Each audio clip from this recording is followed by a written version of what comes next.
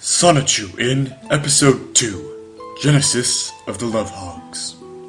We open on Sonichu foraging for food in the forest. Since my transformation, my new, bigger body needs more food than before, and nuts and apples can't cut it. It's been over a week now, and I'm so hungry. Not only that, I feel so lonesome. He comes across Rosichu sitting at a riverbank. Huh? Wow, he says, in admiration of her beauty. She begins to walk away. Where's she running off to? He asks.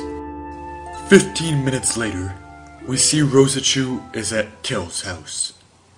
Did you have fun, Rosie? Kel asks. So-so. Well, come on in.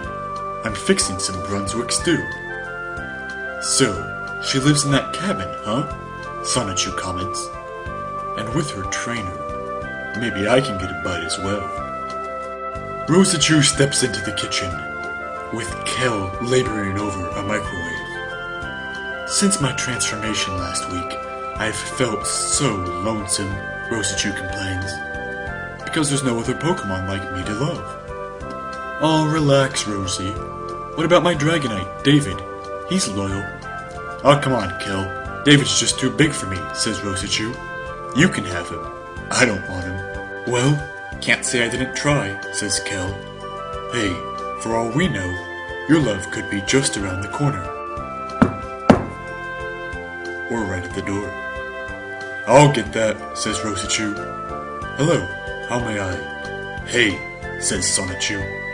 I'm just a wild one who hasn't eaten much for over a week.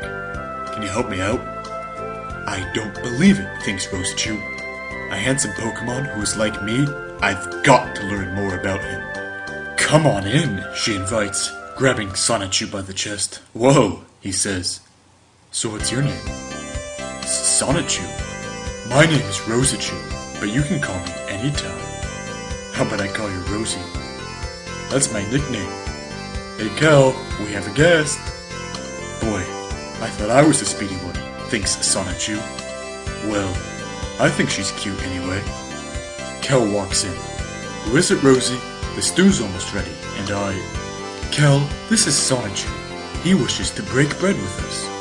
Hello. Wow, another hedgehog Pokemon, thinks Kel. And a male for Rosichu. This must be fate. It's nice to meet you, Sonichu. Have a seat with Risey. The stew's almost ready. Rosie, entertain your new boyfriend. So what's your favorite color? Rosichu asks. Yellow. No, blue.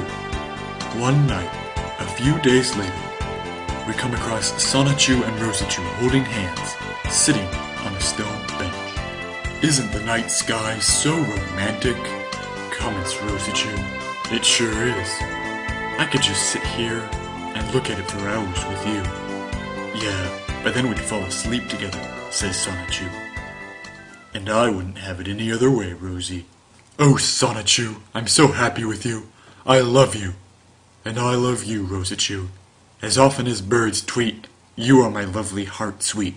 Oh, Sonichu. They move in for a kiss, illuminated by the moon and stars. Their lips and tails lock, and a glorious display of fireworks in the night sky celebrates their love. The end.